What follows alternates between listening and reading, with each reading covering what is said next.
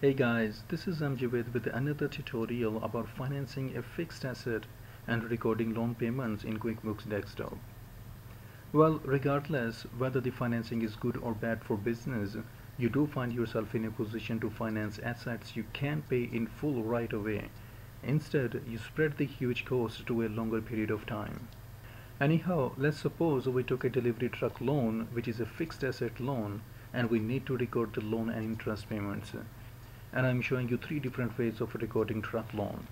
Well, the first method is by creating general journal entry. So to create a general journal entry, click on the company menu and select make general journal entries option and change the date accordingly.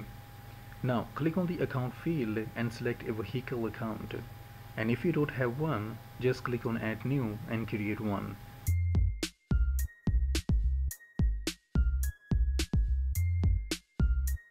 And then write the cost of the delivery truck.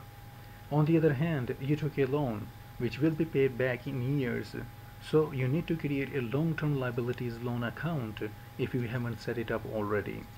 Since I haven't set it up yet, I'm going to create one by clicking on add new and selecting long-term liability loan type,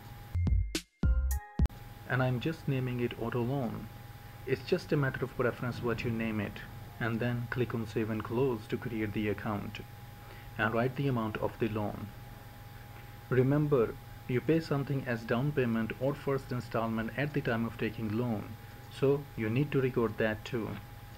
Let's suppose the first installment is of 20,000, which you paid by writing a check at the spot. Now you took a long-term loan and paid first installment, which was 20,000, and got a delivery truck costing 250,000.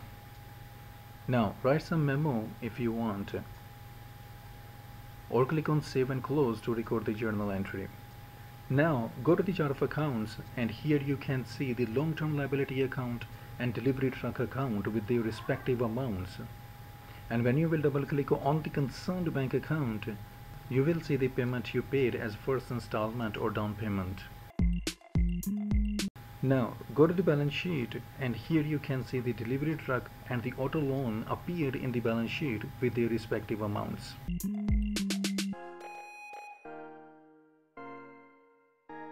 Now let's use the second way of recording a fixed asset loan, which is separately writing a check for down payment. First, let me delete the general journal entry to reverse the effect, which means the loan amount will no longer appear in the books except the accounts.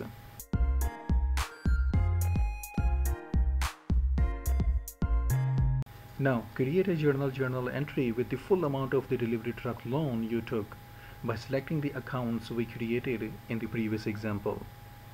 You sure can create new ones if you want.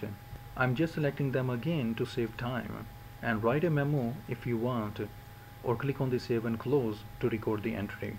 Now so far we have recorded an asset and a loan, and here you can see how they appear in the balance sheet, but we need to pay the first installment or down payment. So to pay the first installment or down payment, we will write a check. Now select write checks option under the banking menu and change the date, and then add your vendor, and if you don't have one, just create one right away, and then write the first installment or down payment amount, which is 20,000, and under expense tab select the auto loan account because it's the first installment or down payment, which is supposed to decrease the loan amount. Now write the memo if you want, or just click on save and close to record the transaction. Now let's go to the balance sheet, and here you can see the auto loan amount has decreased accordingly. Now let's use the third way of recording a fixed asset loan, which is writing a check. First, let me delete the check I wrote for down payment and the general journal entry to reverse the effect.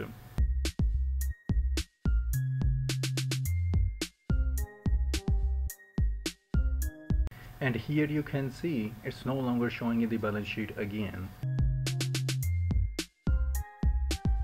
Now select write checks option under the banking menu and select your concerned bank account, and then select your vendor, and then change the check number and write the first installment or down payment amount, and then click on items tab and select delivery truck.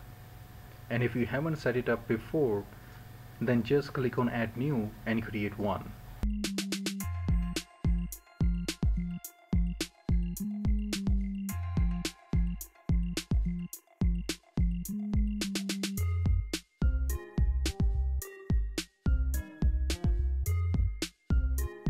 And in the Expense tab, select the auto loan account we created earlier. We need to put negative 230,000 after deducting the down payment, which is 20,000. Now what will happen behind the scene is that the negative auto loan amount will show up as liability and delivery truck will show up as fixed asset with the respective amounts. And the concerned bank account will be reduced by the first installment or down payment amount, which reduces the actual loan amount from 250,000 to 230,000. Now write some memo if you want, or click on Save and Close to record the transaction.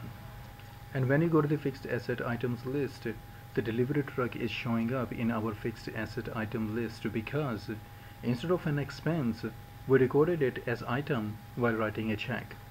And when you go to the balance sheet, you can see that the delivery truck and the auto loan amount showing up respectively. And so in the chart of accounts. And here in the chart of accounts, you definitely have observed that I haven't created the delivery truck cost and accumulated appreciation sub-accounts yet, which you will create when you will get the ownership of the significant half of the asset. Well, so far we have talked about 3 ways of recording a financed asset.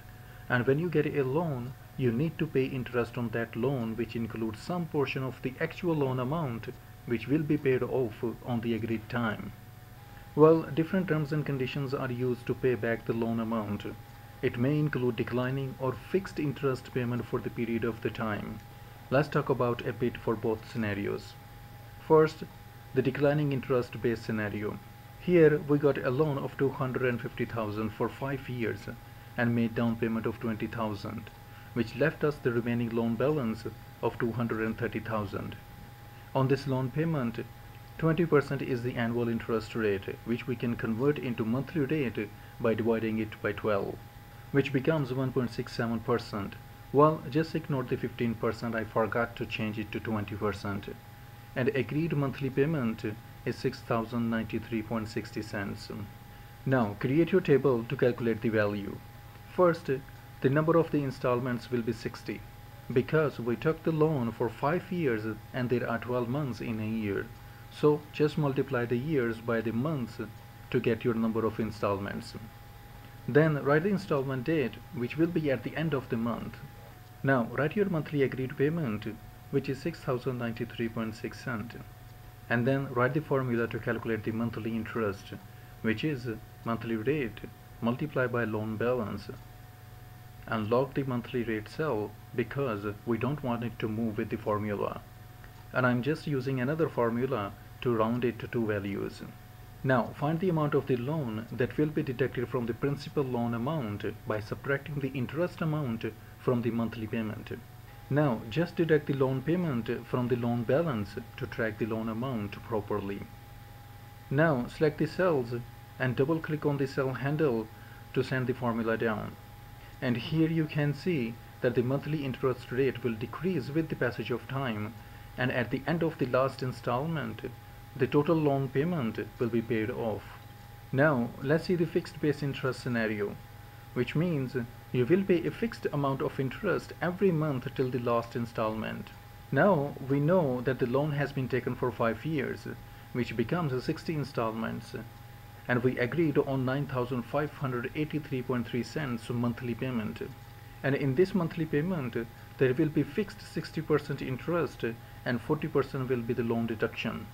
So write your monthly payment, which is 9,583.3 cents, and then take 60% of it for interest payment, which becomes 5,749.98, and then find the 40% loan deduction amount, and then subtract it from the loan balance to track the loan payment, and then select the cells and send the formula down by double clicking on the cell handle.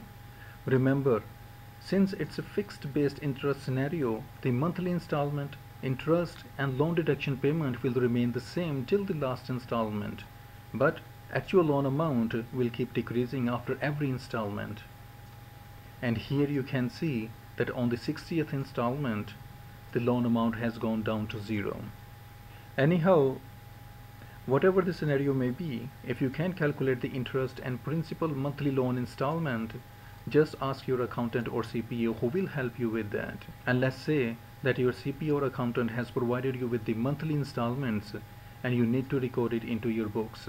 So to record the monthly installment, select Write Checks option under the banking menu, and then select your concerned bank account and then the company you took the delivery truck loan from, and write the monthly installment amount. And then click on the Expense tab and select the auto loan account we created earlier and the interest expense account. And if you don't find one in your chart of accounts, just create one by clicking on Add New, and then write the concerned amount of interest and loan principal.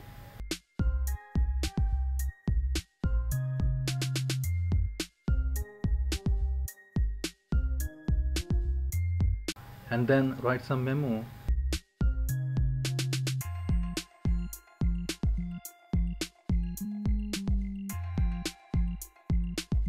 and change the date, and then click on Save and Close to record the transaction. And here you can see that the auto loan amount has decreased by 2,260.27. And when you open the profit and loss statement,